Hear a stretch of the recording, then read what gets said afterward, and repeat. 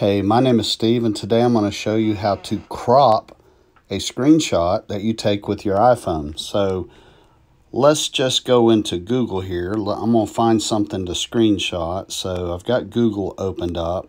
I'm going to just scroll down and look for something interesting. All right, right here's the story about Walmart. I would like to have that Walmart photo right there, so I'm going to tap it.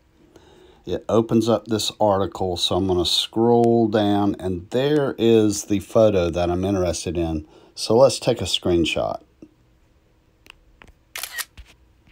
All right, now let's tap that screenshot. It's going to take us to a markup page. So if you'll look, this photo's got handles on the quarters.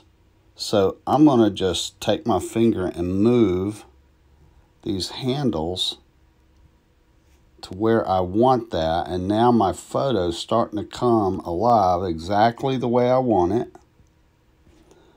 So there it is. I've cropped that screenshot down to that, and I'm going to tap done.